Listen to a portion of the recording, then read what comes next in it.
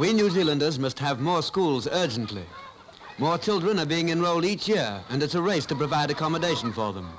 You must have more classrooms and schools. The money for them must come from you, from all of us. Today, schools are expensive, but we must have them. Prosperity and expanding industry mean more traffic on the roads. You need and must have better highways to transport your goods and make your road travel easy and safe. But motorways have to be paid for, and you can help to provide the money.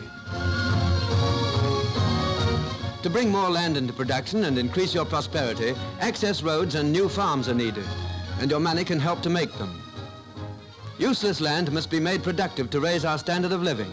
Capital development's essential if New Zealand's to prosper, and money is urgently needed for this land development.